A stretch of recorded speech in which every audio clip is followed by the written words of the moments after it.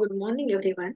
Myself, Dr. Smita Lande, Assistant Professor, Department of Botany, Lit Punlikra Gawai, Arts and Science Mahavidyalaya, Shirpur, Jain. Today, I am delivering a research paper on topic foliar micromorphology of Carvia callosa, a medicinal plant. This is the introduction of This is the introduction. This is the introduction of this plant. Medicinal plants grows naturally around us and have been used from the Vedic era. Our countries, cultures around the world have learned how to use the plant to fight the illness and maintain the health. In India, different parts of medicinal plants are used to cure the specific ailment has been in vogue from the ancient time. Nowadays, people have accepted the plant as a cheaper alternative to orthodox medicine. Uh, Population rise, inadequate supply of drugs, prohibitive cost of treatments, side effects of several allopathic drugs, and development of resistance to currently used drugs for the infectious disease have led to increase the emphasis on the use of the plant material as a source of medicine for a wide variety of human ailments. Calvia callosa is one of the medicinal plants belonging to the family Acanthaceae. It this is a shrub and mainly found in the lower hill of the Western Ghats along with the west coast of India. In Hindi, it is known its name. In Hindi, its name is Mariadona, and in Marathi, it is called a carve.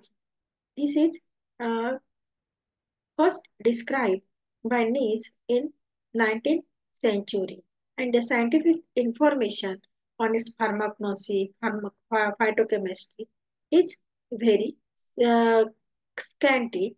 All the parts of plant and whole plant is medicinally useful, but there is no information regarding its anatomy. So, uh, I have a small uh, uh, attempt to take its anatomical study.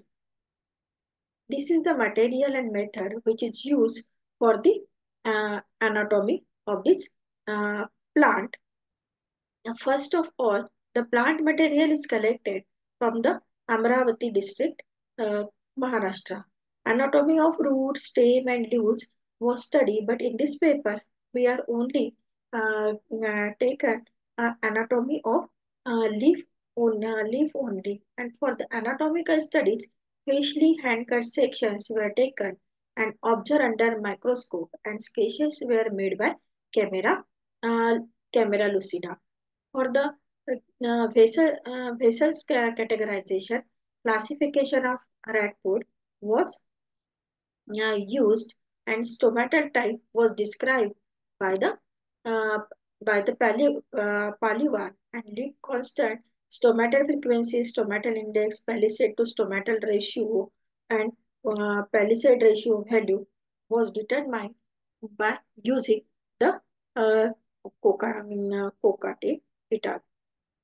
This is the results and discussion regarding the leaf anatomy of Caribia callosa. First one is the sketches of the surface view of the lamina. The leaf is hypostomatous. That means the stomata are present only on the lower surface of the leaf, and stomata is dicytic hemibicyclic. Then leaves are divided into palisade and spongy parenchyma. Here the windlet is present, windlet is present, and in the leaf margin there is a presence of collenchyma tissue, and in this collenchyma tissue there is a large fan-shaped crystal of calcium carbonate was present. Midrib is highly rich and vasculature. It is in the form of central C-shaped recette. Venation is camptodromus, and all the highest order veins were looped Here we come to the conclusion. In most of the respect, anatomy of Carbia callosa is in the conformation with the general characteristic feature of the acanthaceae. However, many features together characterize to the herb, and these are vasculature is in the form of deep C-shaped crescent in petiole and midrib also. Lamina is hypostomastal, cystolith numerous, large, solitary, scattered, and encircling the base of the trichome. Fan-shaped calcium oxalate crystals, hypodermal collenchyma, ground tissue, and in the midrib. Orientation of systole horizontal from midrib to margin. Venetian eucamptodroma, secondary vein strout, straight and unbranched, highest vein order showing the excurrent branching, marginal alternate ultimate venation, looped, trichomes glandular, present on leaf only. The glands are single, short, cell, short stalk cells uh, are four stalk cells and 4 to 6 celled head. All these microscopic characters reported in this paper could be used as a diagnostic tool for the identification and standardization of fruit drug material.